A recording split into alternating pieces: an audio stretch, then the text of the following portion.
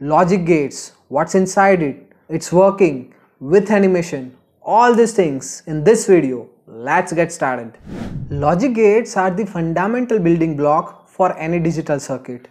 Circuit like computers, signal processing circuit, digital clock, and many more. So all these equipments, all these components, the fundamental block of all these digital circuits are logic gates. Basically these logic gates are nothing but an electronic circuit which performs several logical operations. They perform it on one or multiple inputs to generate our required output. In these logic gates, you can give only two types of input. Either it could be 0 or 1, or you can call it low or high. And depending on the logic gate, you will have only two states in output. Either it's low or high, or 0 or 1.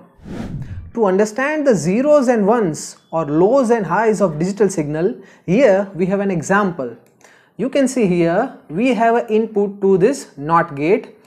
So the voltage level typically higher than the threshold voltage is known as the highs or ones in the signal, or the voltage level which is typically lower than the threshold voltage is known as the lows and zeros in the digital signal. And these are the two states which can be given to the logic gates. Either it could be 0 or it could be 1. If we talk practically, then these logic gates are nothing but electronic circuits, and they are constructed using semiconductor devices. Device like resistor, transistor, diode. So combining all these devices together, we can have varieties of gates. We can classify these gates into main three categories. So here we'll see the first classification of gate is basic gates, and here we have NOT gate, AND gate and OR gate.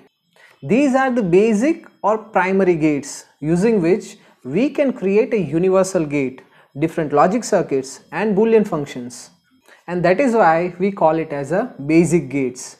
The next type of gates are universal gate. They are NOR gate and NAND gate.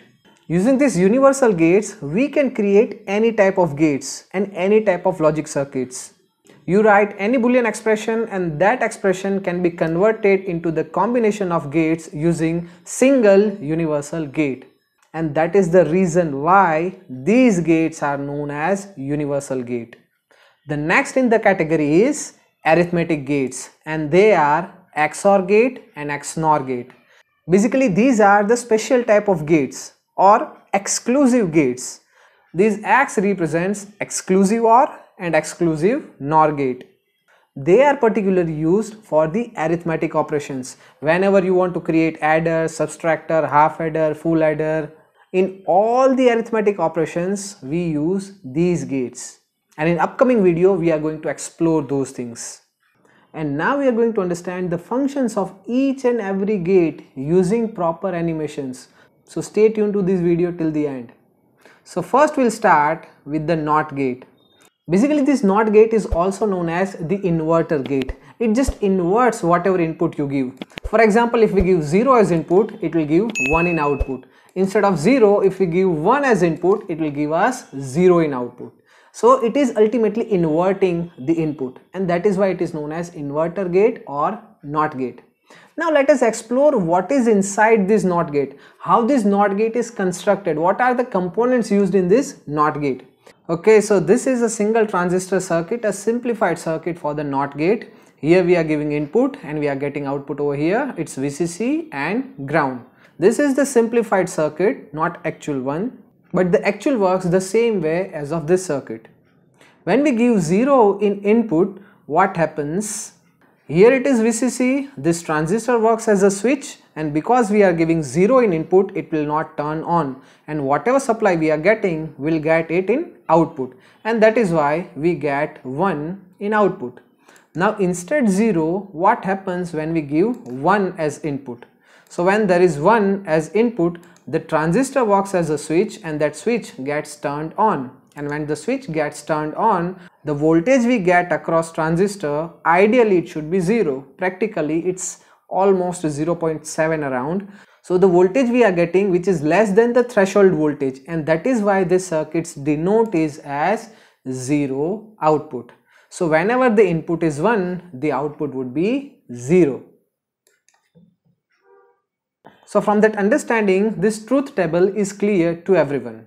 And as per this truth table, we can write that the output y is nothing but the a bar. So y is equal to a bar. The next gate we are going to understand, that is AND gate. Basically this AND gate performs the multiplication operation. When 0 into 0 is multiplied, the result is 0. 0 into 1 is also 0, 1 into 0 is also 0. But when we multiply 1 with 1, we get 1. So now let's jump into this AND gate and understand what is inside it and how it functions. So this AND gate is constructed using two transistors connected in series. Here both the transistor works as a switch, and now we'll see when the input to both the transistor is 0, both the switch acts as open switch. So we'll not get this VCC voltage in output, and that is why the output is 0. Now we'll give A as 1 and B as 0. So when A is 1, this transistor gets turned on and we'll get this VCC up to here. But this transistor is still off, so we do not get any signal in output, and that is why the output voltage is still 0. Now if we reverse this input like A 0 and B 1, so when A is 0, this transistor stays off and this transistor stays on, but still the result is 0. But now when both the signals are 1, what happens? Both the transistor 1 and transistor 2, they both gets turned on and we'll get this VCC voltage in output, and that is why our signal will become high or 1, and that is how this AND gate functions. As per this truth table, if we observe, then we can say that the output y is the multiplication of both the inputs A and B. The next gate we are going to understand, that is OR gate. OR gate is nothing but a kind of addition. 0 plus 0 0, 0 plus 1 1, 1 plus 0 1 and 1 plus 1 1. So it's not pure addition, but it looks somewhat like addition. So now we jump into OR gate and understand what exactly inside this gate and how it functions. So it is like two transistors connected in parallel. So when we give both the inputs as 0, what will happen? This VCC stays up to this point and it will not be reflected in output, and that is why when the both inputs are 0, the output still remains 0. But now instead of both the inputs 0, what happens when B is 0 and A is 1? So when A is 1, this transistor gets turned on, and because of this we get this VCC in output, and that is why we can have 1 in output. Now instead this, when we reverse the input, what happens?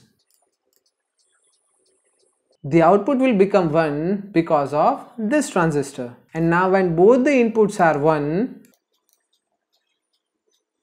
we still get 1 in output. So that's how this OR gate functions. So by observing this truth table, if we want to write a simplified Boolean expression, then we can write y is equal to a plus b, the addition of both the inputs. So till now we have covered all the basic gates, and now we are approaching for the universal gate. In this universal gate, first we'll start with the NAND gate. This NAND gate is nothing but the combination of two basic gates, AND gate and NOT gate. We'll understand the truth table of NAND gate and understand the operation of this gate. So when we give, so here we have two inputs A, B and Y, and the equivalent circuit of this AND gate is like this. Here we have two inputs A and B. The output of this AND gate will get as A into B, and the final output is Y. So when we give two input, both of them are 0, the output of this NAND gate is 1. How this happens, we'll understand here. So when both the inputs to the AND gate is 0, the output is also 0. But when the input to this NOT gate is 0, the output becomes 1. And that is how you get 1 in output when both the inputs are 0. Now we'll see if A is 1 and B is 0. In this case also we'll get 1 as output. See here, when one input is 1 and the other one is 0, the output of AND gate is 0. and this NOT gate will invert it and gives 1 in output. The same way, when both the inputs are inverted, still it remains the same 1 in output. Now what happens when both the inputs are 1? The output will become 0. How this happens? When both the inputs are 1, the AND operation is also 1, and this NOT gate will simply invert the input. So the input is 1 and the output will get is 0. So this is the first universal gate, NAND gate. Now we are going to explore another universal gate, and that is NOR gate. The NOR gate is made up of two basic gates, OR gate and NOT gate. We'll see its truth table and understand its function now. We have two inputs A and B and the output is Y. The same way inputs are A and B, but the output of this OR gate is A plus B and the output of this NOT gate is Y. Now we'll see the truth table. When both the input to this NOT gate is 0, the output is 1. Here both the input is 0, so 0 plus 0 is 0. And this NOT gate will invert it and gives us 1 in output. When one of the input is 1 and the another one is 0, what happens? The output will be 0. Here we'll see one of the input is 1 and the another one is 0, so the output of OR gate is 1 and the NOT gate will invert it and gives us 0 in output. The same thing will happen when A is 0 and B is 1. So here we'll have 0 in output. But what happens when both the input to this NOR gate is 1? In this case also the output would be 0. How it is like this? When both the input is 1, the output of OR gate is 1 and this will invert it and gives us 0 in output. So this is the truth table of NOR gate and that's how it functions. So in this section we have understood universal gate using its truth table and its basic constructional circuit. And in next video we are going to understand the arithmetic gates, and to watch that video you must click here. There are so many animated videos on digital electronics, and if you want to check that out you can refer the playlist. So see you in that video.